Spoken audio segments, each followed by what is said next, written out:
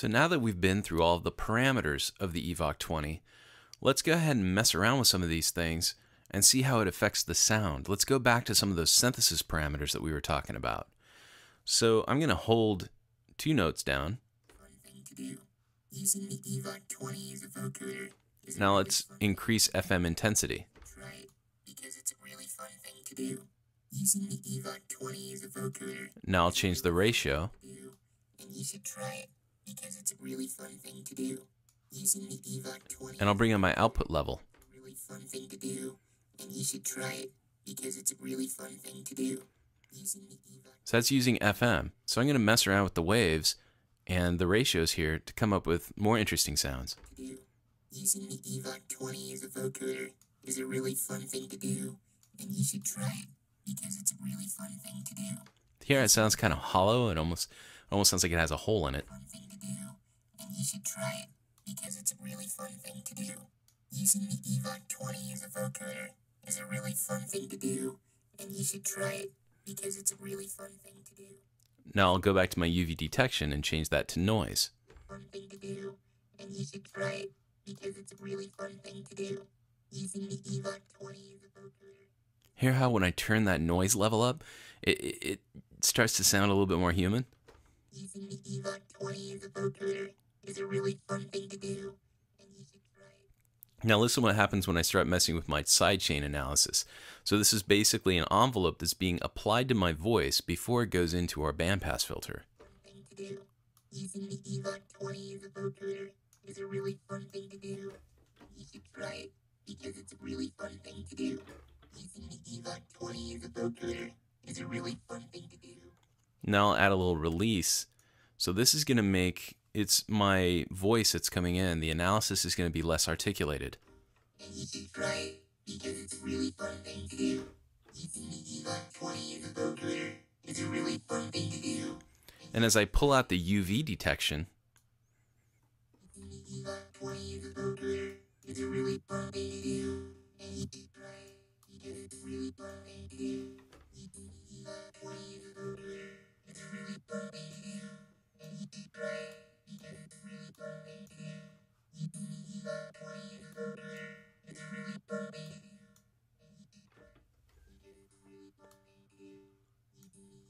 I'm turning my UV detection sensitivity down. So you hear how it becomes less articulate? Sounds a little bit more kind of spacey, a little bit more ghost-like.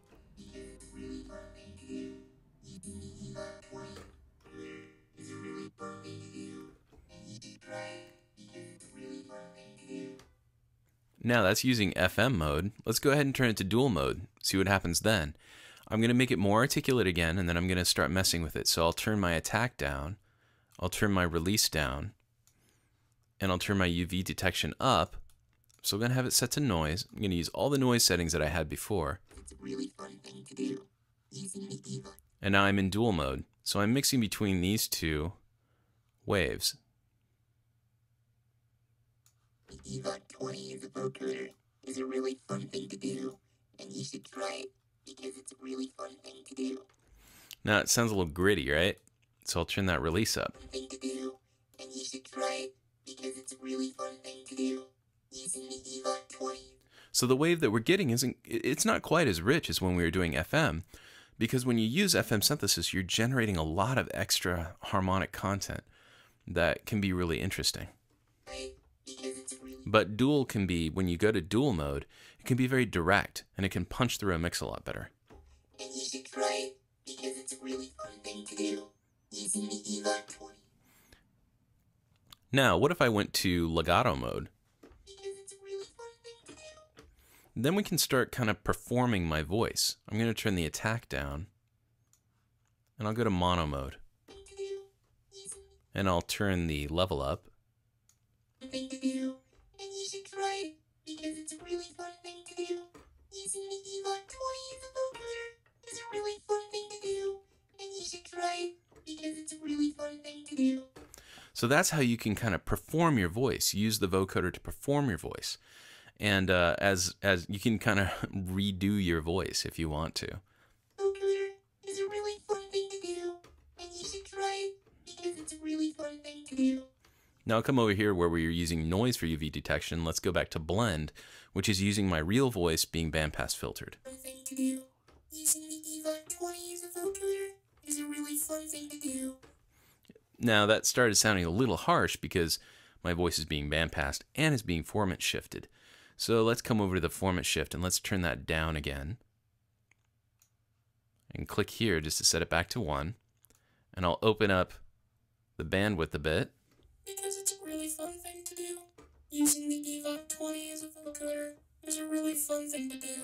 I'll turn the release down here. Because it's a really fun thing to do. Using the EVOC20 as a vocoder is a really fun thing to do. It almost sounds better if we go back to noise.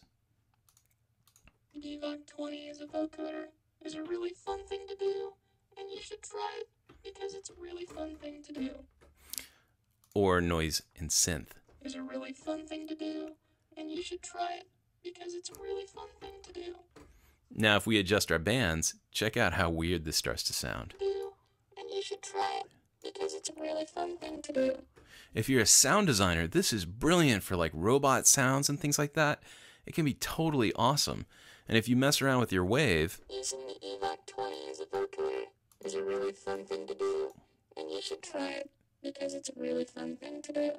Using the EVOC20 as a vocoder is a really fun thing to do, and you should try it because it's a really fun thing to do. Using the EVOC20 as a vocoder is a really fun thing to do, and you should try it. so you can create these weird kind of roboticized voices and things like that. And, you know, if you're going to take your voice and you're going to pitch it and use auto-tune and things like that, I highly recommend using the vocoder to recontextualize your voice and use these parameters to do something like a little more interesting than auto-tune. Because you can reperform it, you can harmonize different parts together, you can have a lot of EVOC20s open at one time, and it can be really fun. Now, the next thing I'm going to show you is how to run more than one signal into the EVOC20.